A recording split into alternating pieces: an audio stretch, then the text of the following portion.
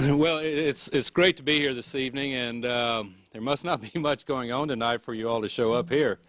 But I'm off to a really great start. I was standing up at the entrance a while ago and saw a familiar face, and I turn around, and it's Dr. Mary Wixton over here. Mary, raise your hand.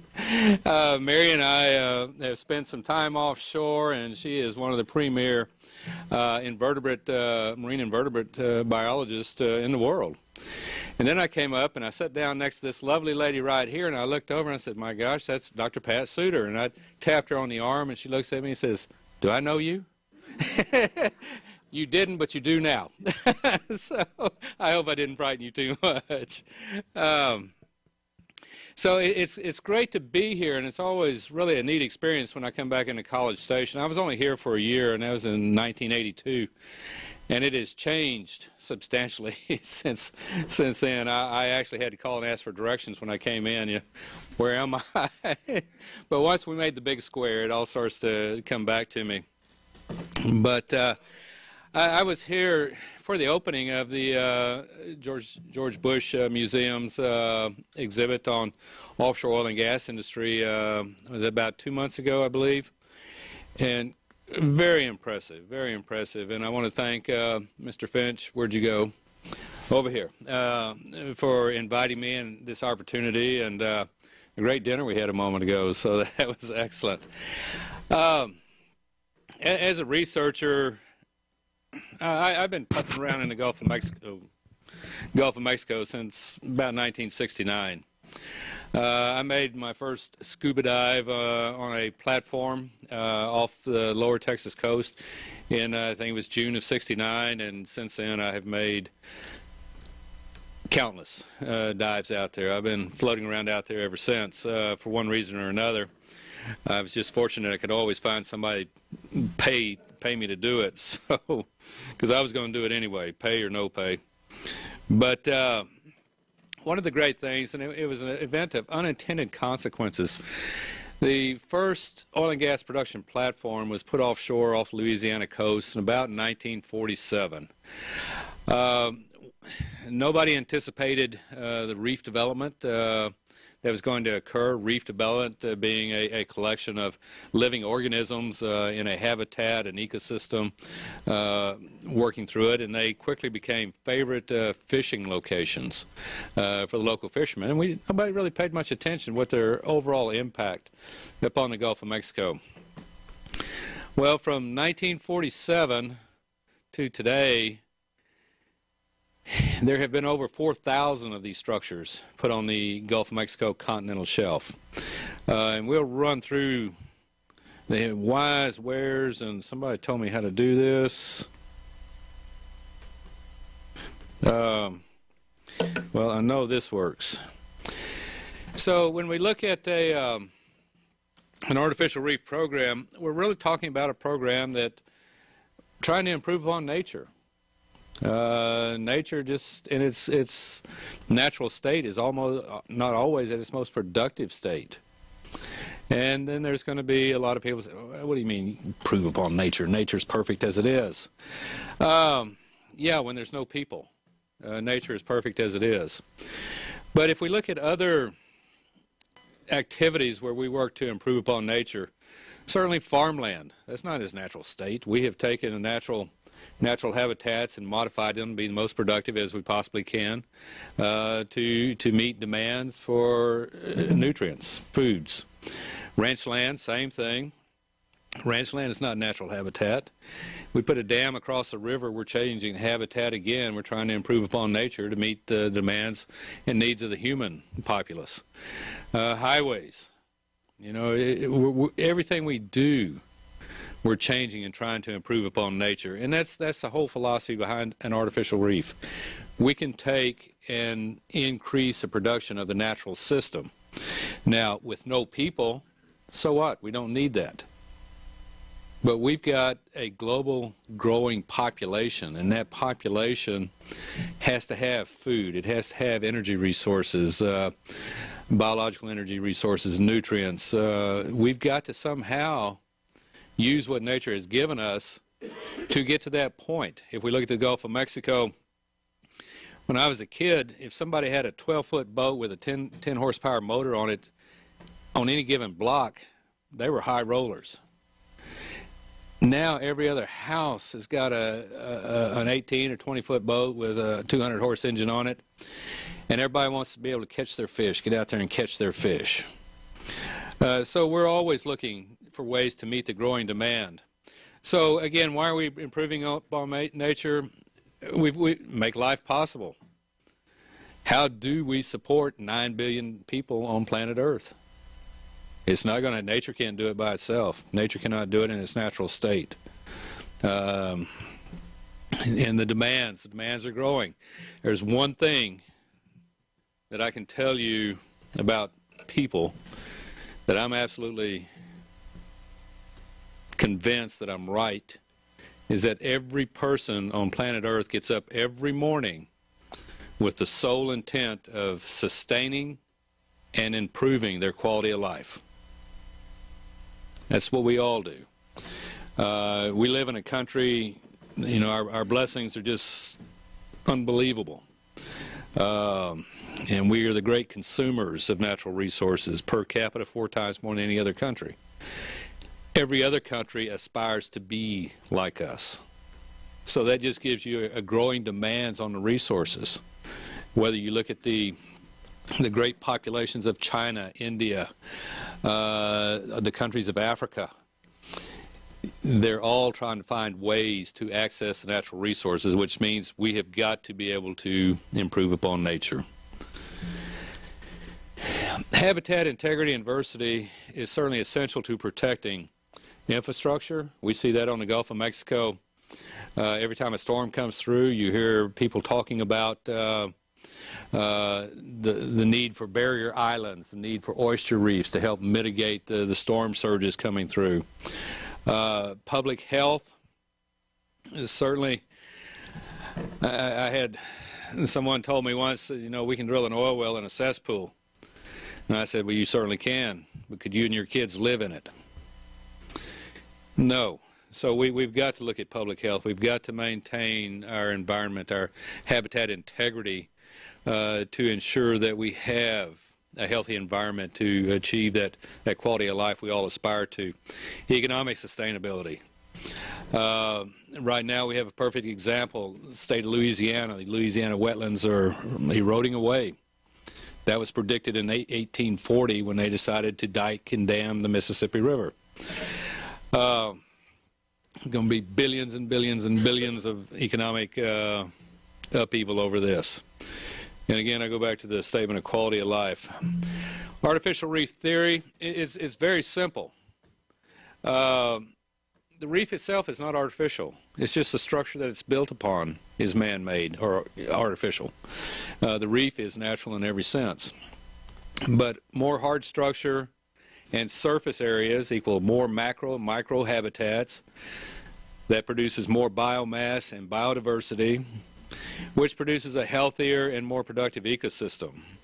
Again, very simple. And humans being humans, we try to complicate everything. Reef dynamics, I'll just jump on this. This is awful busy presentation here.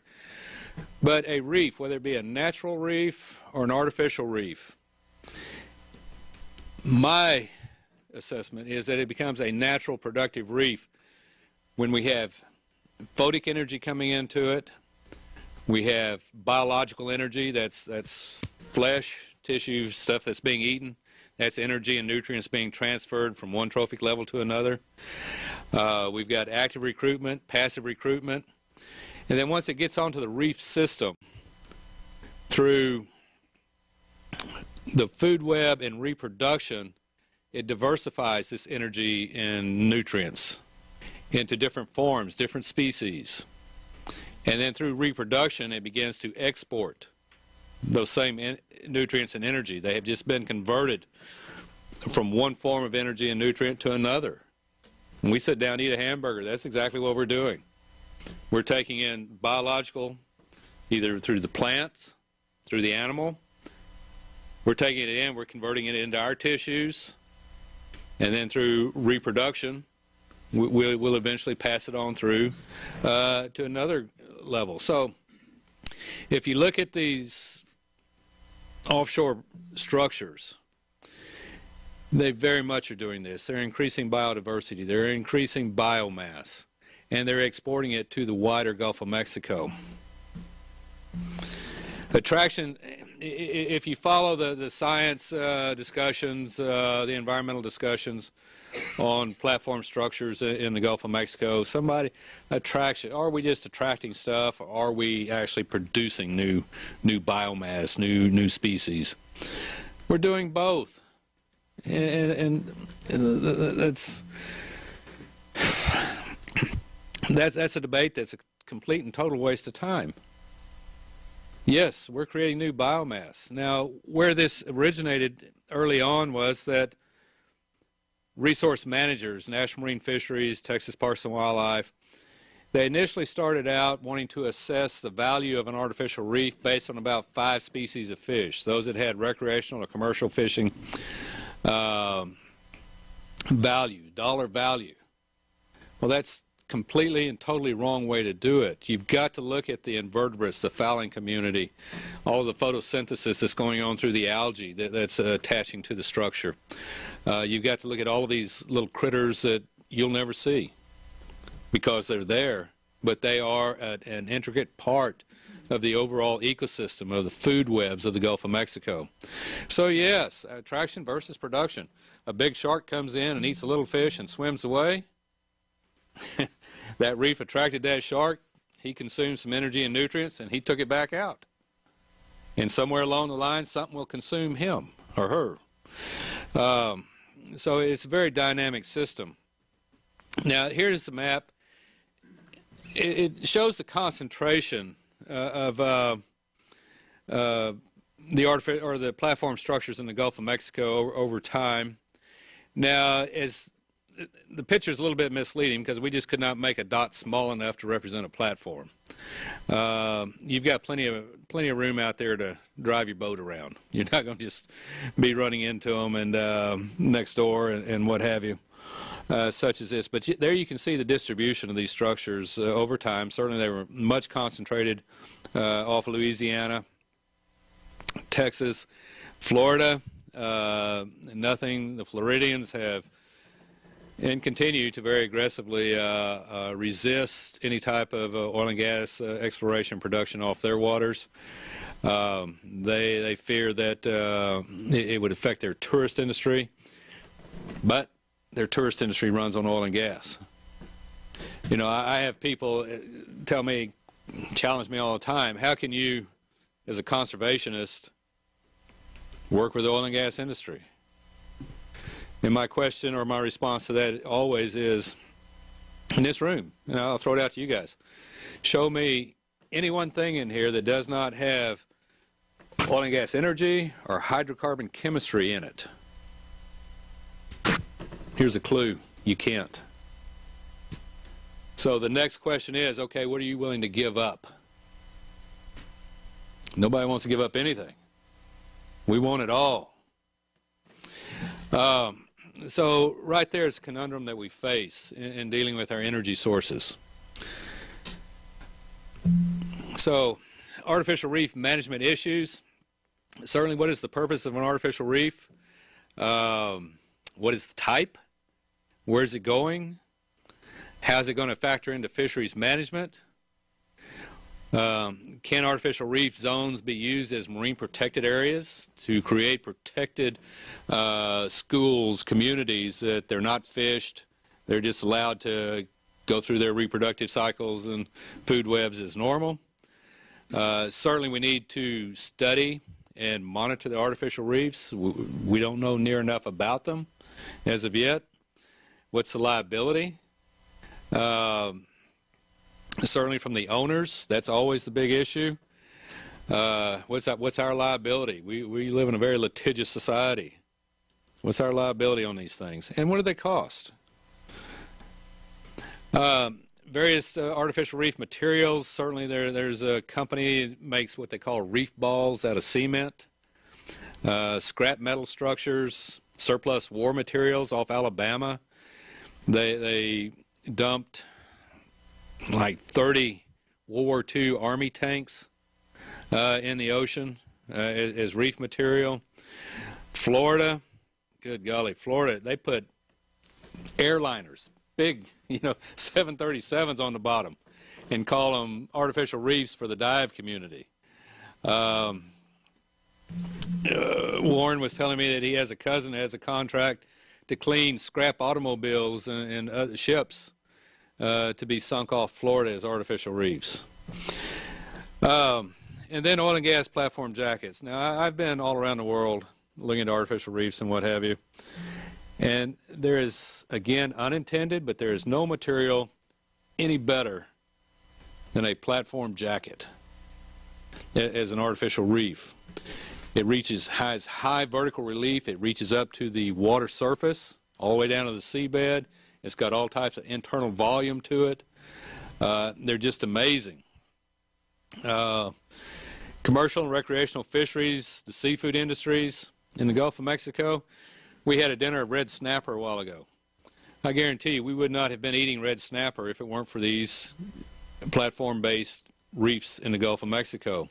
These reefs, according to Dr. Robert Shipp of the University of Southern Alabama, has increased the number of red snapper in the Gulf of Mexico by tenfold. And we hear a lot of debate, a lot of push back and forth between recreational fishers and the commercial fishers. Well, yeah, there are more recreational fishers. They spend a lot of money. But their catch does not go to the restaurant so that I can go in there and order red snapper on the plate. And then when you take and you factor in all the employees of these seafood restaurants, how that factors into the tourist industry, they're both monumental. They're the two biggest industries in the Gulf of Mexico. There is a catch of red snapper. I guarantee you those fish were caught off a platform structure somewhere. And if you're a recreational fisherman, that was a good day. So, and it's even a better day if you got somebody to clean it all for you. So that's always what inhibits me from being a fisherman. I've got to clean the things. So I'll just run through some photos here, give you an idea of what it looks like. Here's a platform structure. This is actually a platform structure that's still in production. But the photographer is looking up the leg, and above the water you can see the upper structure above the water. But you see all that growth. And Mary can tell you what everything on there is. So if you want to know, corner her afterwards. You look through here, this gives you some idea. This picture I took just last week, you can see some idea of the complexity beneath the fish congregation. Spawning, we have spent hours and hours and hours observing spawning fish on these reefs.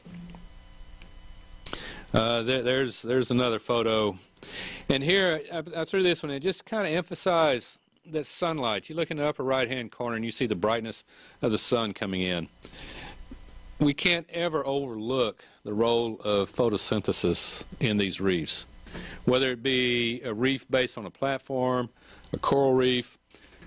Photosynthesis makes it all work. Just showing you a little bit of difference here. This is one of my students back then. He tragically, we lost Carl, but Dr. Carl Beaver. And this was perhaps the first dive he ever went with me on a structure, a platform structure. And here we are up in the shallow waters of the upper end, the shallow part of the reef. You see how clear and all of this. We go down to the bottom and we get into what's called the nephloid layer.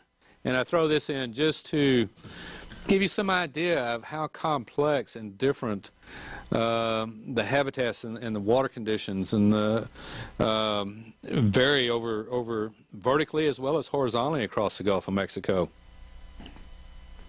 Here is just a photo I took on a structure. I can't read the depth gauge there, but that's probably 10, 15 feet deep. Here we are, that looks like about 20 feet. You see the sponges growing here. Then you get down, we're at about 194 feet, and you see again the difference, the zonation, the different organisms as you move deeper into the water column with these. Some little isolated corals such as this. Now, hermatypic corals, these are corals that actually build reefs. You find them on these structures, but because everything else grows so much faster, the sponges, the hydroids, the bryozoans, they cover them over before they can actually form a reef itself. You can dig down through and find skeletal remains of a lot of the hermatypic corals on this. Flatworms, again, just emphasizing the biodiversity. This is interesting here. We're on a platform in what they call the East Breaks block, and the water depth there is about 900 feet. And we're only about 80 feet here. Obviously, we can't get down 900 feet. But a clutch of spiny lobster had settled out somewhere, and these animals, they were fully adult. Some of them were gravid, carrying eggs. And we left them there just to watch them over time. Then a research crew came through and cleaned them all off and cooked them. I called, I knew there was a group out of Florida, and I called BP actually on the platform. And I called the Houston headquarters of BP and was raising Cain with them. How do you let them do this? Well, we didn't let them do that. So they called the group out in Florida, and I mean, just read them the riot act. You think you're ever going to have another consulting job out here? Not like this, you're not. Now, interesting enough, that company is now one of the biggest environmental consultants worldwide. Spiny oysters, we used to collect these. Once you clean all the sponges and all the epiphytes off of it, we used to collect these. They were in great demand. A beautiful shell, beautiful.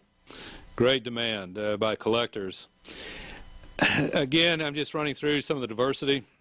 What most people don't understand, most of the Gulf of Mexico is tropical. We all go to the beach. We see what's around the beach. Shallow, sandy, muddy water. That's only a very small part of the Gulf of Mexico. You get out offshore and you get into this. Here's a spot fin butterfly on a platform out there. And that's one thing that these reefs, as they were put in, they allowed the tropicals, they created static habitat. It wasn't going anywhere in water quality that was consistent year-round. And so a lot of the tropicals were able to move further north into the Gulf of Mexico and establish breeding populations. Here, a blue angel. A shark with rainbow runners following it. This is a silky shark, and sometimes we'd run into schools, 300 of these, huge schools, all female aggregations. And I don't know if you're familiar with the shark skin, but the skin of a shark is what they call dermal denticles. It's teeth, and they all point backwards. And so what these smaller fish were doing, they would swim up and rub against the shark, rubbing parasites off themselves, just tormenting the heck out of this shark. Now this basket that you see there, that's how we would get in and out of the water. And so when it set us in the water, we'd drop into this. And, you know, everybody was just thinking, okay, what's going to eat me type deal. And one night, we were in the water at night, and it was just flat glass slick. And, I mean, it was just a cauldron of fish. Every time the basket would hit the water, just boom, shark, barracuda, amberjack, big fish just shooting through. And I got down to the last guy in the water because we could only go up two at a time. And so the last guy in the water with me, I point and tell him it's his turn to go up. He goes, he's not going through that. And so he actually went over and an old ladder on the side of the platform, climbed up that ladder, got up, walked, it's at least 100 feet up flights of stairs up to the upper deck with all of his gear on, but he wasn't going to swim through the sharks and everything. African pompano, another beautiful animal. Look downs. You get into the macro photography, you get a lot of little guys like this. They're just you hate to anthropomorphize on these animals, but this guy's got character. I mean, you look at him, he's just saying, "Hey, you want to party?" The yellow here, there's some downsides. The yellow that you see, that's orange cup coral. It's an invasive species out of the Indo-Pacific, and it came over via ship, no doubt, a barge of some type. But it is all over out there now. It's just very successful. There's a close-up of it. Beautiful animal. We have no idea what its effect or impact could be or is, but so far, nothing that we've been able to see. The white, snowy-looking stuff, that's a tunicate. It's another invasive species, and it was all over out there for 2 or 3 years, and now it's disappeared. It's just gone. Yeah, you can abuse the fishing opportunities here. This boat was actually out there engaged in what they call finning sharks. Those silky sharks, you can see one laying up on the deck. They'd pull them up, cut the fins off, throw the fish back over. The fins would all go to Korea, China, Hong Kong. It's against the law. But we actually filmed this and turned it in to the Coast Guard and National Marine Fisheries. Whether they did anything with it or not, I don't know, but we did turn it in. Monitoring, studies, again, we know a lot. We know absolutely that these structures, these reefs, are a very viable and productive part of the Gulf of Mexico ecosystem, but there is so much that we don't know, and we need to be working on that. Challenges, certainly regulatory. This floors me. It takes 6 federal agencies to sign off on every permit to create an artificial reef. 6. And any one of them could do it. But because of how their missions are stated and codified in the Federal Register and all of this, they've all got to have a role in it. Economic. I'd like to say that the oil and gas companies participate in this because of a charitable nature. That's not it. They participate when it's economically to their advantage to participate. So we have to work quite with them. Societal, I guarantee you, there's folks out there right now that say we want it all taken out and we want the seabed swept clean. We'd rather have it just be a flat mud bottom like nature created.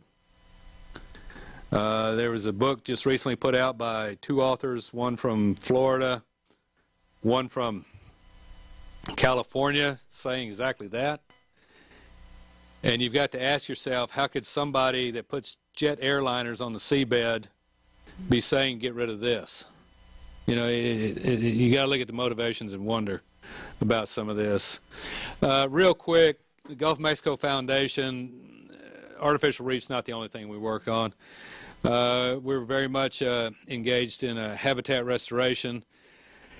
They tell me there's some red dots on that map. My color deficiency, I can't see them. But if you can see red, you ought to see red across the 5 Gulf states and down in the Caribbean, U.S. Gulf states.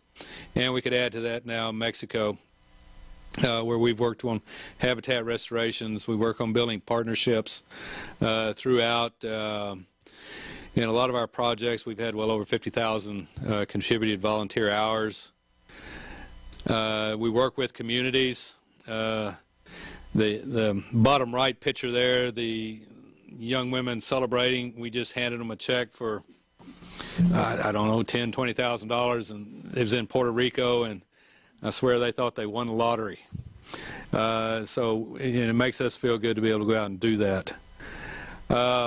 We work on a lot of policy issues, technology development, sediment management. What do we do with sediment as it's all dredged out of ports and harbors? Where does it go?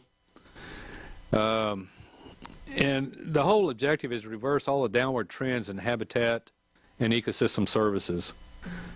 If we're going to live, work, and play in the coastal zone, we are dependent upon those ecosystem services. And right now, they're all on a negative trend line. And we've got to get that up and going. We have incorporated our organization in Mexico now. We've worked in Mexico for a long time, but we went ahead and officially set up offices in Mexico. Policy changes, that'll bore you to tears, so I won't even run through it. But we do a lot of work with policy. I've sat on at least 2 federal advisory boards, and have just recently was appointed to another one. Sea level rise. We've done a lot of modeling, supported a lot of modeling on sea level rise around the Gulf Coast. We're all pretending like it's not happening. It's happening.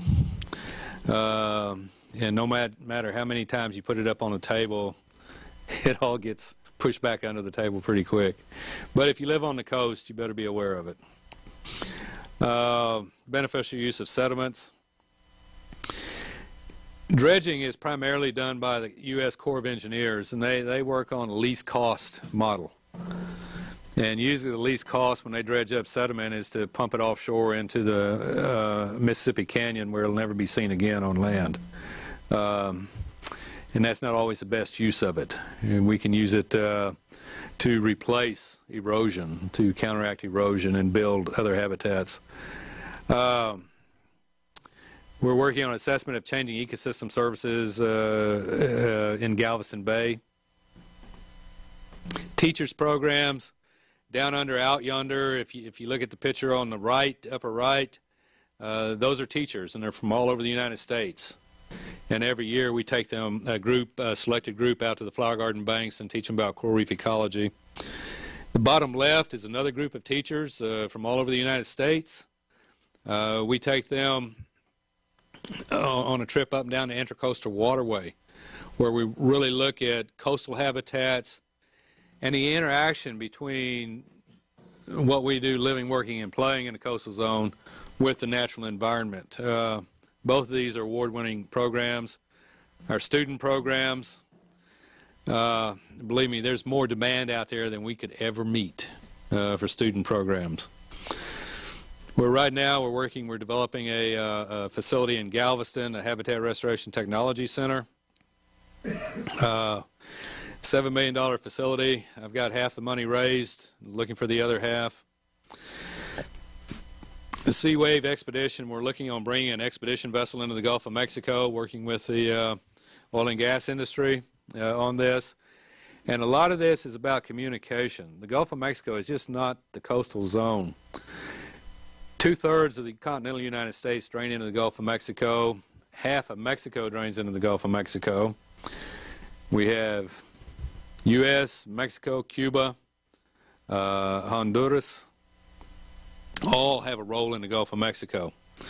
It's international, and the communications have to reach out. And part of it is we cannot say, okay, we're going to protect the northern half and not give the same attention to the southern half, because you cannot protect just part of it and expect to save the whole.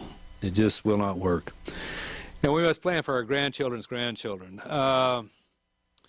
That's one of the things it's really, we all get up every day, like I say, okay, how do I sustain and improve my quality of life? And today it's hard to even have a thought about 10 years from now, 20 years, or 2 generations from now. But it's estimated that a child born in this country today, over 50% of them will live past 100 years. That means they're going to be up and kicking in 2114. That's one generation. And you look at the changes we've seen in our lifetime. Do you realize the Wright brothers flew in, the Wright brothers flew in 1903. Then it was, 59 years later that John Glenn orbited the Earth, in just 59 years. From flying at Kitty Hawk to circling the Earth in a rocket. That's how fast the world's changing today. So, as we look at this, I can guarantee you I'm going to live out the rest of my life in relative comfort I experience now. But what about I have a brand new grandbaby. What about him? What about your grandkids? Your children? So think about it when you look at how we can improve upon nature.